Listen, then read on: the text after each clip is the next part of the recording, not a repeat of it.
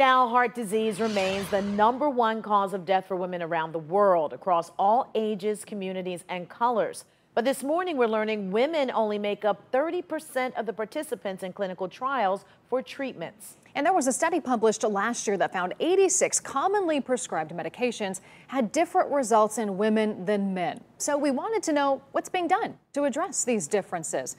Tanisha Cordell joining us live this morning. Tanisha, now local doctors are helping to find a solution to this.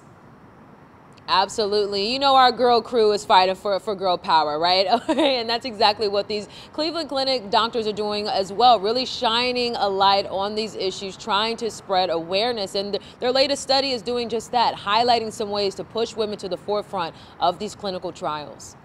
When it comes to heart disease, women have a higher risk of developing certain types and often show different symptoms compared to men.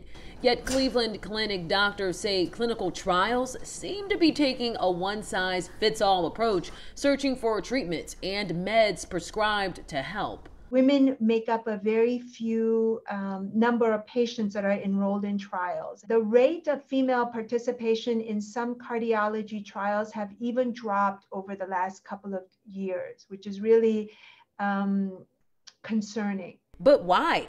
Well, a few things. Differential care is one. Oftentimes, women are not referred to specialty centers for treatment. In order to become aware of the trials or even be considered for a trial, you have to be seen in a specialty clinic, and women are less likely to do that. We're told lack of awareness and inconvenience are also to blame.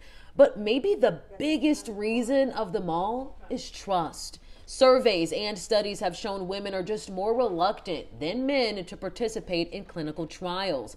And those trials usually do not include many women of color. Every voice matters, every life matters, and so it's really important to include all people in clinical trials. The Cleveland Clinic hoping its research pushes regulators like the FDA and insurance companies to step up and pressure these drug companies to do their due diligence by including more women in their trials. Think about your kids and your grandkids and your granddaughters, because they're going to be the ones that benefit from this. Saving future generations of women. Now, if you want to be involved in one of these clinical trials, all you have to do, you can check out the website clinicaltrials.gov. You just fill in information about your condition, location, and you'll be pointed into the right direction. Katie? All right, so real quick, Tanisha, you did mention that women can present these symptoms differently than men do. Can you walk us through some of the most significant ones?